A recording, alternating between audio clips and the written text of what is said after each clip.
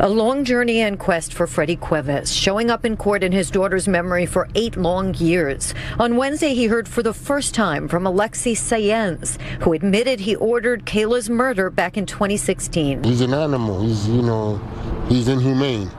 I mean, would he have did that to his own family member, but the way they are, who knows? Kayla Cuevas and Nisa Mickens were set upon with machetes and a bat.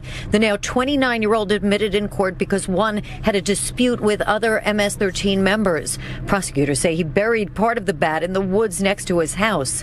Nisa Mickens' mother. At the end of the day, I want my justice for Nisa and Kayla and every other victim that was impacted by these people. Saenz smiled at relatives in court and touched his heart. In a hushed voice, he repeated, "Yes, Your Honor," over and over again in Spanish, agreeing to the guilty pleas. Due to cognitive limitations, his attorney read his admissions. "I committed these crimes to help my status in MS-13. In all, 12 acts of racketeering, including the approval or commission of 8 killings of suspected gang rivals or those who disrespected MS-13, among them Michael Johnson, savagely attacked." My son was harmless. Harmless.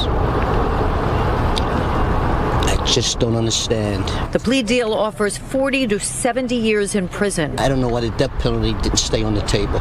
U.S. Attorney Breon Peace adds, to say Saenz's hands are drenched in blood doesn't begin to describe the extreme mayhem he personally directed, but he failed miserably. MS-13 has been decimated in the district.